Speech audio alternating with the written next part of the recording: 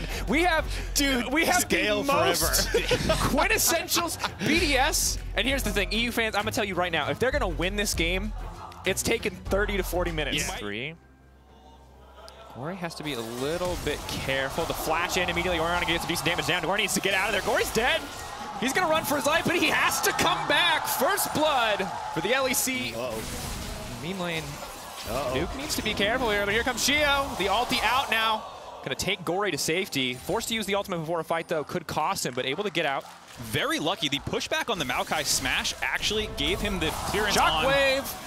Nuke walking down. No mana. Clockwork wind up. Sorry, I wanted to give him Mark. Sorry, Mark. Can you tell me what happened with the now gonna try to beat up River. Oh no! Kobe in shambles.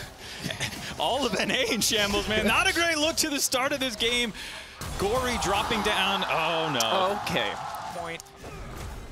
On the top side, Adam already got one, now wants to continue to follow up. Using the dominance, wants to full commit here. Licorice can land the pullback, that's one dash through. He's gonna have another one, the pullback there. Adam can, I believe, dice to follow the slice, taking his time here.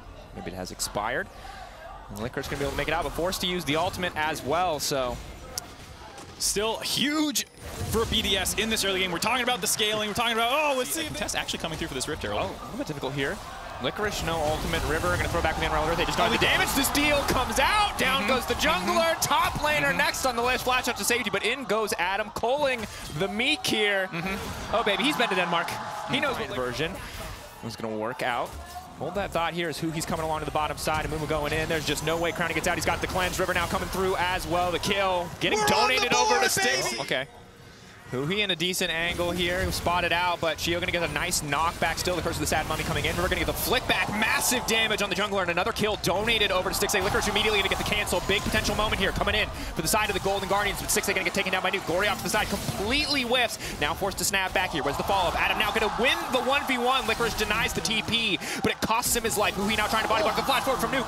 Nuke on form today, playing like he did in the season final. Oh, it looked so good until it didn't. I saw the cancel. I was like, oh boy, we have definitely overextended, but BDS taking those early advantages and really hammering them home there. You woke up at 5, 6 o'clock to watch this game?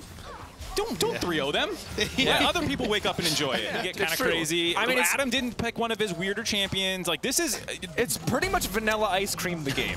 And vanilla's the map. It's going to cost you so much in terms of just raw gold value. And for BDS, they don't need to do anything fancy at this stage of the game. They've got pressure. You're a former coach. That's how drafting works in League of Legends. You just ban what, according to Reddit, absolutely. The thing that won was the problem, so you should have banned that instead of whatever opportunity cost is. I've never heard of that. It always feels just on the cusp of personal with you, Mark, and I enjoy that immensely. It's like, are you referencing something specific? Adam pulled back, but he's a beefy boy, and in come the cats. And GG just gonna get shredded through his sticks on the backside. Instantly, LeBron goes in, the shockwave combo. BDS from start to finish taking control of this game, doing it in style now.